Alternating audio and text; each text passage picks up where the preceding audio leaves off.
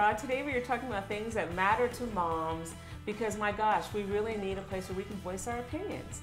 And I'm hanging out with a few friends of mine, Cynthia, Michelle, and Noemi, and all season long we'll be talking about some hot subject matters. To start it off, right? Do you guys spank your kids? Well, Noemi, you're our mom-to-be, right? I'm the mom-to-be. Okay, so... But I have lots of views on it. I know you do. I mean, what do you think? I mean, for instance, you're in the grocery store, your kid says, F you, Mom. What do you do? Right. You spank? Is that okay for someone to spank their kids after that?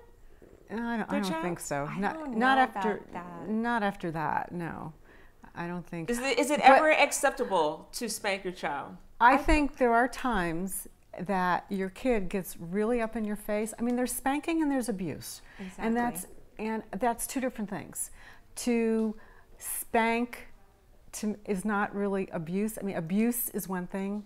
But sometimes kids, you know, they get right up to you. I had that with my daughter once. She got right up to me, and she was really fresh. And you know, so you get very frustrated. And I gave her a little slap. It's kind of like can you hold your hand there? I mean, what do you do? What's the line between spanking in an appropriate way and abuse?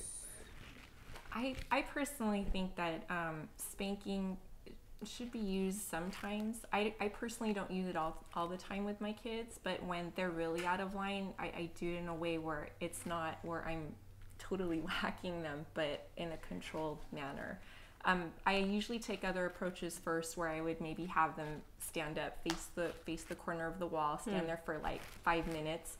But if they're still misbehaving after that, or they're doing something really out of line, then at that time I might spank them, but not with like full forced aggression. So maybe what you're saying is that if you're standing in a Walmart and you do it in anger and you don't have control when you do it, you're modeling a certain behavior that you have no control, and you're doing it because you're out of control, as opposed to this is just sort of an effective way that I discipline calmly. Well, first of all, if we were in a setting such as a Walmart and my kid did something really out of line, I remove my kid from the situation. Yeah, I basically bring them in the corner, I remove them outside and explain to them that's not appropriate behavior for here.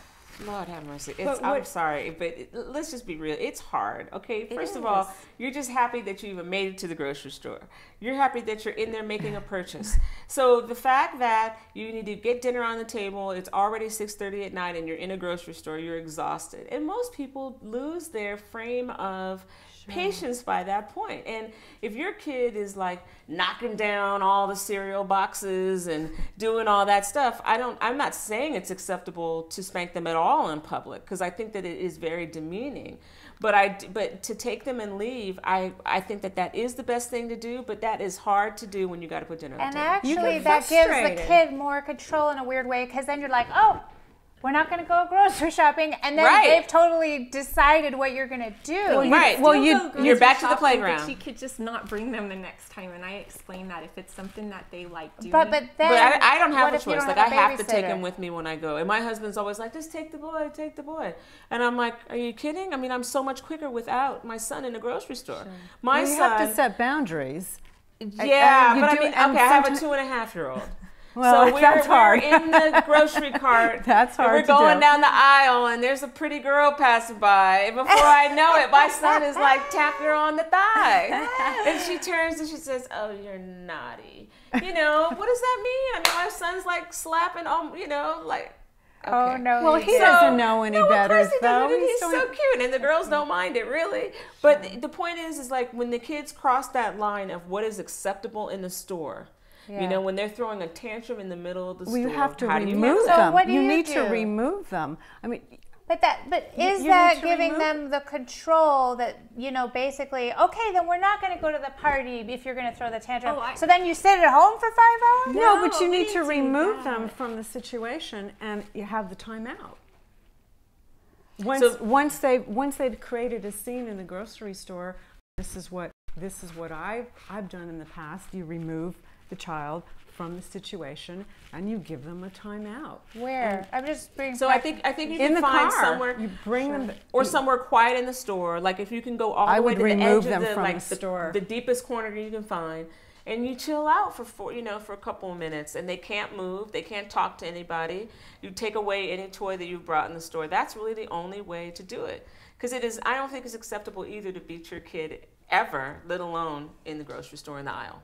Well, there needs to be consequences. Yeah, consequences. There needs to be consequences for their behavior. And if there are no consequences for their behavior, whether or not they think they're in control, they're probably too young to understand that. Yeah. But they need to know what is acceptable Right, behavior and what is not acceptable behavior. So do you believe that you... But there was a lady who just received a felony.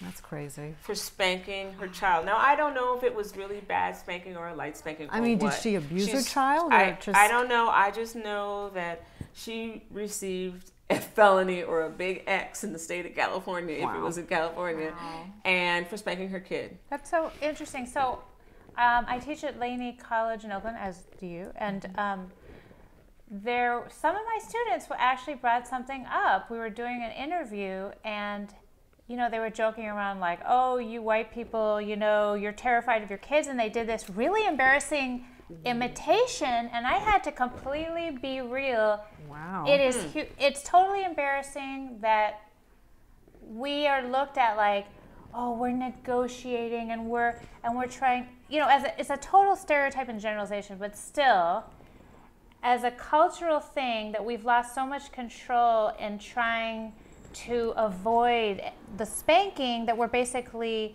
letting them completely become monsters. And I'm wondering if there is legitimacy to just a good old-fashioned spanking. A lot of the kids were saying, my mom whooped me, and I basically never, ever again would throw those tantrums. Right. I think that there's the kids today, they know that they're not supposed to be spanked. And they know that their parents could get into trouble.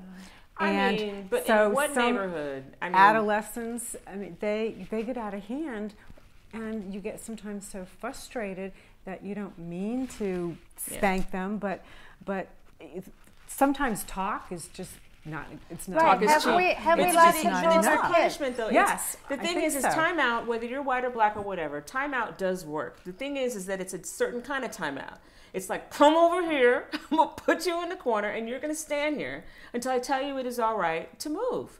Period. It's not the, oh, Billy, I love you, I wish you wouldn't do this. That doesn't work. So, it is almost an enforced timeout, and then it's a consequence. You cannot go play. You have to sit here until I say you can move. And, it's structure, right? Not only kids that, want I feel structure. Like if you do a timeout where it's not something that they enjoy, I think it works very effectively. Like, for instance, I had to tweak how I did a timeout. I would have my kids sit before, whereas they were totally fine with that. But now I make them stand, and every time they try to sit, no, you have to stand and you have to face that corner. And I would do it for the duration that needed to happen. Yeah, that's what we do too, and we just have to be consistent. So, okay, on that, we got more to come, but we got to go to commercial break. We'll be right back.